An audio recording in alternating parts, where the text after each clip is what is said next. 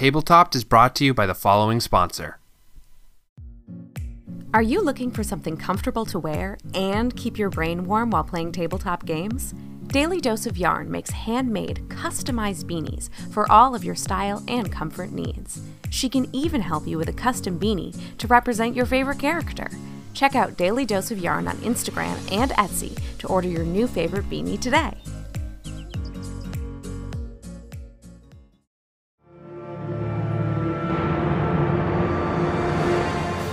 Welcome back, everyone, to another episode of Tabletop. Today, we are going to be talking about another monster from under the bed. This one, it's big, it's bad, it disappears, it has claws the size of a young child. It's the Boneclaw. When you say it like that, it sounds kind of like a professional wrestler, though. It's a special move that Boneclaw does. I feel like there should be a guitar in the background or something. Just a wailing. Woo! Yeah, no, I think that if I ever deign to join the WWE or some sort of wrestling circuit, I will be the Boneclaw. No, we could be a tag team duo. I'll be the Bone Maw. Yes. And I just have Greg, a giant mouth. Greg can be the bone collector, and he'll be sort of the Undertaker, the pallbearer. He'll be our pallbearer. Oh yeah, no, definitely for that. Speaking of, you're hearing some new voices. Why don't you guys introduce yourself to the Tabletop audience? Oh, hello. So my name is Greg, and I am just, I guess, another D&D nerd who's been branching off into a few other things. Namely, I guess it's trying to go into Monster of the Week. What's the game? What's the game we're playing, Nick? I have no. Great start. Noble audience. He is talking about the Urban Shadows campaign. Urban Shadows. That's what it is. I knew this. This is a great start. So yeah, suffice to say, most of my D&D, most of my role playing experience is Dungeons Dragons 5e. But these folks have been nice enough to help, branch out into other aspects of nerdom, and it's exciting to be here. Yeah, great. And who are you, other side of table? My name's Sean. I just am a fellow D&D nerd. Yeah, I don't know. Are we looking for my bona fides for being on? I mean, or just honestly, none of us have real bona fides. Yeah, no, I had to do like the whole credentials. No. I fail at podcasting. No, I just I love to play. I love to dabble in the GM sometimes. I would like to run a Monster of the Week at some point. I just haven't had the chance. Yeah, so good. But the Urban Shadows is a lot of fun. It is a lot of fun. Yeah, just part of the old big D&D group experience. Yep. So today, guys, I asked, what kind of horrible monsters do you guys want to talk about? And Sean, you were like, what about this bone monster I know of called the Boneclaw? Yeah. Give us a little bit of a rundown. What is it? So the Boneclaw is a horrible failed experiment in so if you want to be a lich really bad, but you're no good at trying to be a lich, you mess up, and instead of getting your phylactery right, you die and become a basically immortal skeleton creature with giant long, 3 foot long hand, like appendages, claws at the end of your. I'm looking at the picture now, and there is like a solid 3 or 4 knuckles on these fingers. And, oh man, I gotta see this thing. What's it look like? And then you've got. In essence, my God. Because you're evil, trying to become a lich, but you weren't smart enough, or you messed up. Your essence basically is trapped in a phylactery that gets given to somebody else who is evil and maybe more capable than you, and then they control you. So you basically just resigned yourself to be a creature that somebody else controls for their own evil purposes, and it's a great it's a fun monster because well, we can get into that. Well, Yeah, like Boneclaws kind of feel like the Nat 1 role of like of the necromancer class. Yeah, yeah, Yeah. When you're level 10, but you really want to be a lich and you should not. Yeah, it's like, what? Just give it some time. Yeah. So you want to do something. So let me get this straight to recap, because I know nothing about this. You want to do a horrible thing as it is and become like this undead immortal sorcerer. You drop the goddamn ball and you turn into that, like, it's a garbage fire on top of a garbage fire is what you're saying. Yeah. So totally. everybody knows about the liches. They're these necromancers that sought power and immortality, and so they turn themselves into an undead nightmare. Yep. That and their soul and their essence is trapped in a vessel somewhere, and the only way to actually kill them is to destroy that vessel. Well, a Boneclaw messed up, and his phylactery is sent to somebody else. To be fair, dear audience, I just would love to give you some context of why I'm sort of giggling to myself. Sean plays a necromancer who has like low key tried to do lich shit like several times. It's gonna happen. Yeah, it's gonna happen. It's just when is it gonna happen? Exactly. That's not. Levias is a good person. He's a kind human He's the being. most Scottish person we know. Yeah, I mean, he's probably the nicest person of that group, which is really saying something. When the necromancer is the nicest person. Yeah, in the party. we are not good people. I'm trying to be a kingpin in this episode. We're just very mercenary in that group. very much so. Oh Yeah. So, but I was discussing this with my fiance earlier today, and she was like, "Well, wait. So you try to become this creature or this lich, and instead you suddenly belong to some random person with like a hate-filled heart within like a 10-mile radius or something." And what is that? Does the person know about? Do they like wake up in the morning? They're just like, what the fuck is this weird jar in my room? What is this glowing red jar? What is I just had like the Honey, did you put this on my nightstand? Harold, no, Harold, don't wake me up. It's just like, oh and my then god. suddenly you just make better like an and better. off-the-cuff wish one day, like, I hate this guy. I wish somebody would just go over there and like just kill that rival merchant, and then he winds up dead, and you're like, wait a minute, and you just gradually realize you've got a creature, or do you just like, are you connected to this thing? I don't know. Automatically. I feel like that would be an awesome way to use it either as a way for your characters, like maybe you have somebody who wants to play somebody who has like a dark side or whatever, and you just say like his like starting thing that you start with, how you can roll on that table and it gives you like a random talisman. Yeah. It can be like one of the shit, and then like just totally randomly as the DM you're like, yeah, the person, that shopkeeper that you hate has just been ripped apart by huge blades.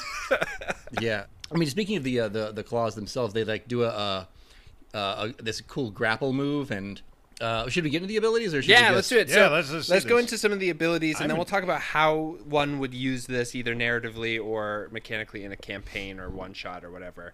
But yeah, I mean, just really going through this real quick. This thing is a large undead, chaotic evil.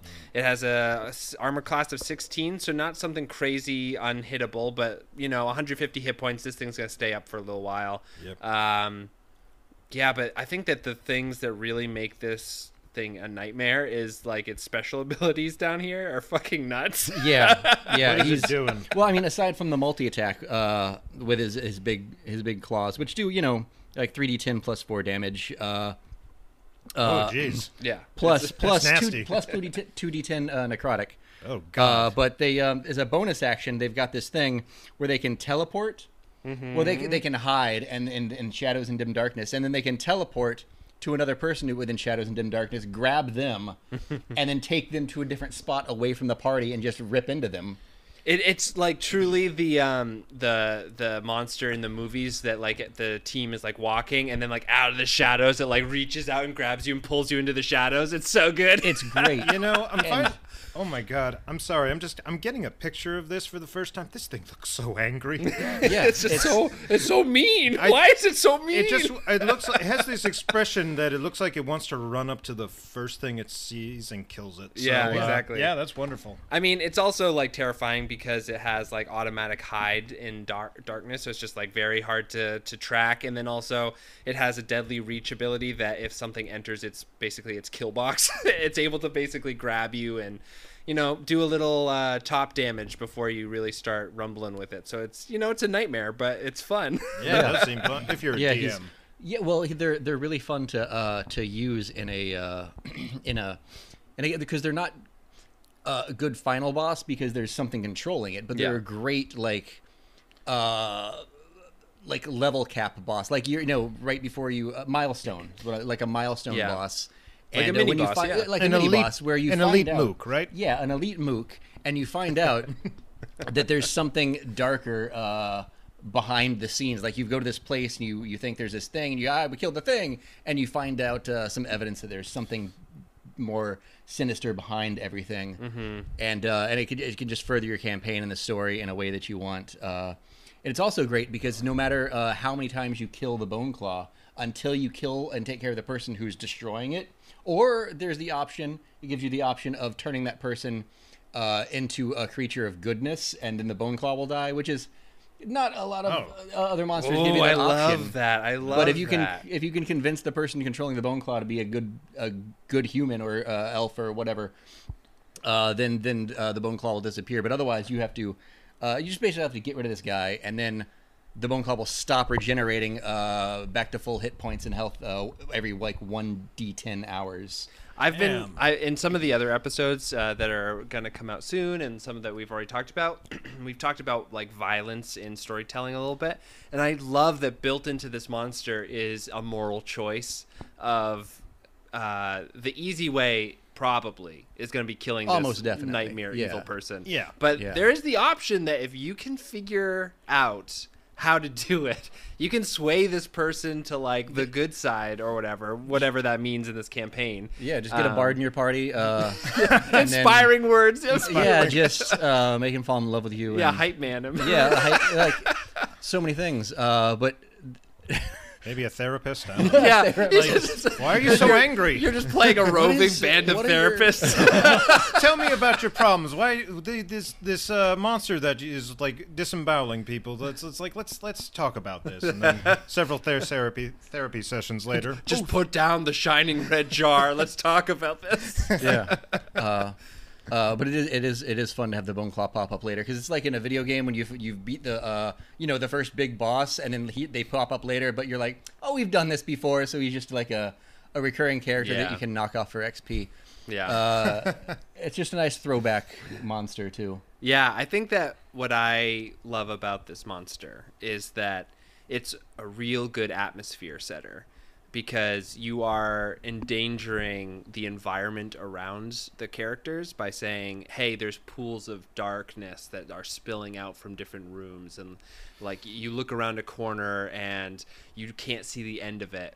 If this monster is like in the characters' minds, mechanically they're thinking, oh fuck, this thing can jump out literally from anywhere. Yeah. And then as like the role playing aspect, it's just like this gives a lot of fear to like there is something in the darkness. It's that classic like primordial fear of it's the monster it's stalking you, and it's this is when you don't want to trigger Happy Sorcerer who's like throwing fireballs every willy-nilly, like, where are you? And just like, oh, well, Gary's dead. Thanks, man. Good luck finding a sorcerer who's not triggered.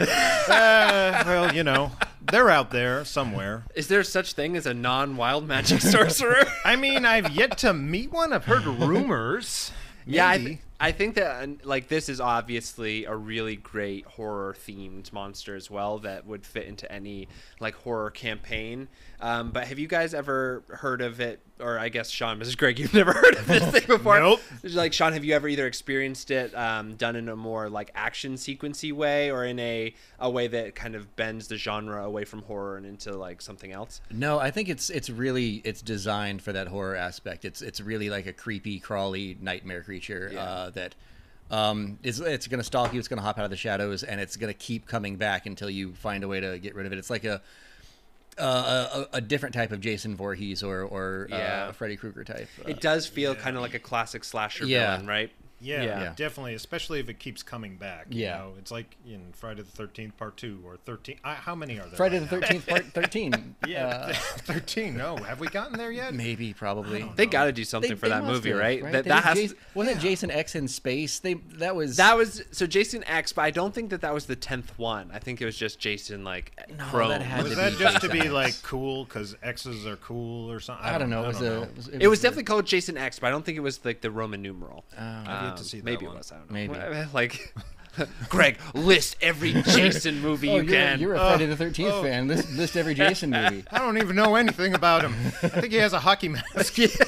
No, I think that it's like a really great slasher thing. It also we'll talk about this more in the horror podcast, but I feel very strongly that the thing that is scary is not the thing that you are able to either reason with or the thing that you are able to kill, and having this thing, the knowledge that it will always come back. Yeah. There's no real ending this threat unless until the end, right? Right. So it just is looming, and I feel like that is what this monster really provides, is a way for danger to loom in the background. What I really like about it in that way, it's like you're not so much as killing the monster, you're delaying it. And it's just you are a mild inconvenience to this mindless creature. Pretty much. And then one day and I love about it because it's like, even when you're like a really powerful character, maybe one day you're down low HP and you're separated and it might take its opportunity. That sounds awesome. Yeah, he's a fun monster to throw into a campaign, and like to give you clues and evidence that there's, like I said before, something behind the curtain that you maybe didn't know about. And, a book falls off the shelf or something, opens to the right page, and you're like, oh, it was Old Man Henry the whole time. Yeah, I love a monster that implies the existence of another monster. Yeah. So good. Well, thank you so much for walking us through that monster, Sean. Yeah, anytime. He's one of my favorites. Yeah, I think, Greg, how do you feel about the Boneclaw? I mean, I like it. This sounds like a lot of fun. I just don't want it thrown at me because it sounds terrifying. Well, yeah, I kind of do. Horror. I'm a masochist. What can I say? and I will also say, because I've experienced this monster before, but also it's my first time really like deep diving into it. This is like a perfect monster of the week monster as well, just to like take the fundamentals and just throw it into another system. Absolutely. It's bones. They're real good. No bones about it. No bones about it. No bones about it. We did it. All right. On that note, I guess. Yeah, we can't get any better than that. Yeah, we've peaked at bones about it. All right. See ya. Take care. Bye. Bye.